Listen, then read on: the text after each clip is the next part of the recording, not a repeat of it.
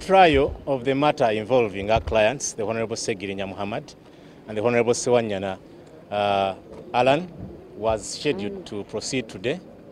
Unfortunately, due to health challenges, we could not proceed.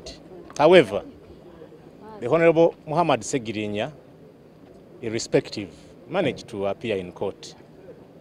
He's still frail, he's still sick and not ready for trial. The Honorable Ssewanyana had come in the precincts of court for two purposes: to attend to his, to seek for permission for him to travel from court to Nairobi for further management of his health conditions.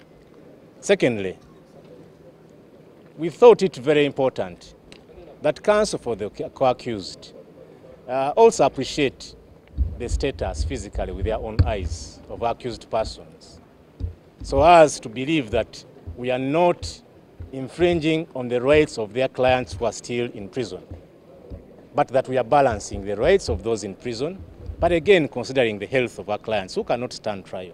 As a matter of fact, the advantage is that both of them are within the court premises. They are not ready mentally, not ready medically and physically for trial as of today. We hope the situation will be different 3 weeks from today.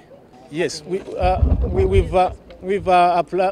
going to make an application on the instructions of the Honorable Allan Ssewanyana for the release of his passport to enable him to go for further medical treatment.